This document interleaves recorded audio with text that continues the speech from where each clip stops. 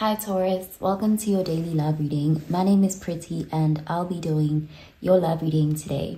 So before we begin with your love reading, Taurus, please do remember to take what resonates and to leave behind whatever does not. Okay, so let's begin with your love reading, Taurus.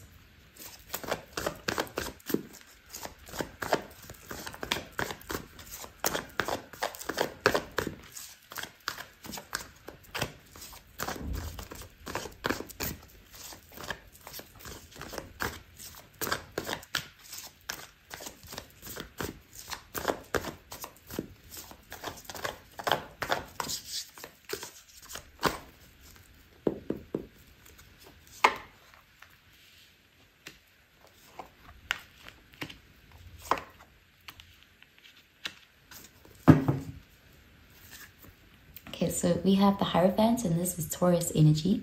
So this is a card of a spiritual lesson. This is a traditional relationship, a high level of commitment. There's something here about someone giving you their loyalty or you giving them your loyalty. There's something here about solidifying a connection. You know, there's even this energy here of seeing someone as your counterpart, like someone you could marry. There's that energy here as well. So let's see. Okay, we have the Moon, Pisces energy, the Seven of Wands, fire energy, and we have the World, fixed sign energy. So it does look like there's some sort of lesson, a spiritual lesson that has been learned here. With the Moon, you may be confronting some fears or insecurities, wounds that are very latent with the Moon card here. There's this feeling of things that are kept hidden, and you know, you may be uncovering those things. With the Seven of Wands, there is this feeling of something you've been, you know, a bit defensive around. You're allowing yourself to go deep.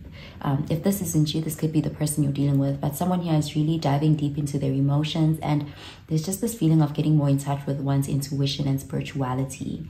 And we have the World card, which is a card of completion. So this could be coming after some sort of significant ending in your life, the ending of a cycle, ending of a relationship, whatever it is. It looks like it's prompting some sort of spiritual awakening. So let's clarify these cards, Taurus.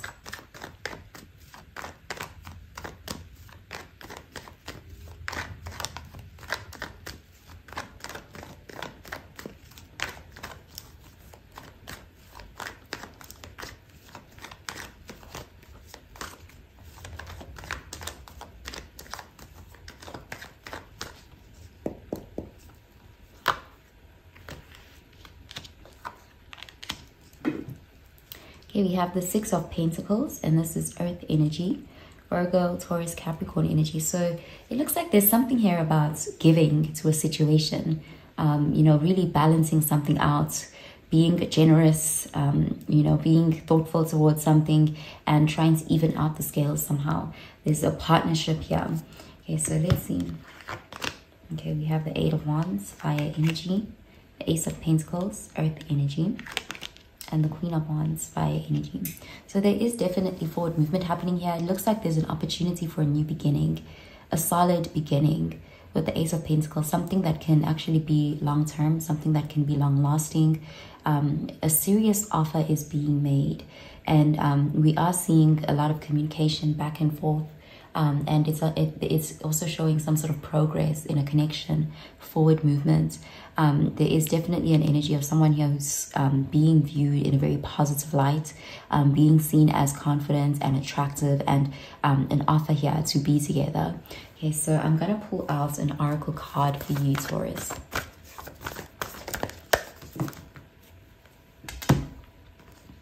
Okay, we have two cards here.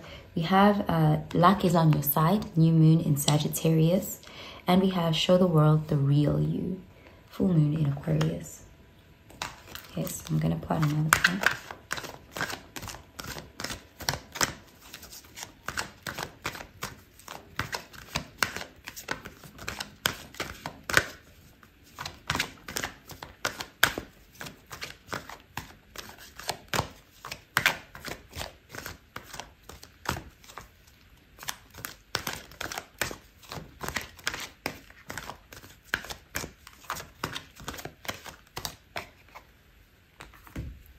Okay, we have reconciliation. Someone from your past is returning to your life.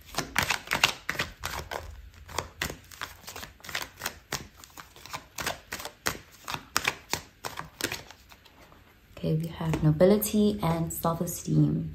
There is nothing noble in being superior to your fellow men. True nobility lies in being superior to your former self. Okay, it looks like someone is coming back, someone you had an ending with of some sort. It looked like that ending triggered some sort of spiritual awakening, or this desire to delve deep spiritually. And you may be a different person now when this situation revisits. There's something here about having learned a big lesson here.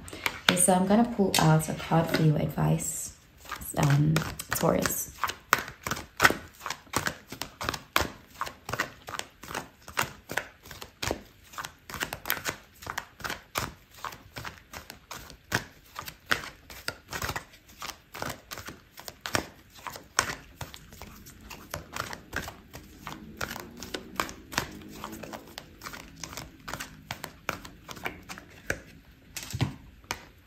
Okay, we have surrender to effortlessness.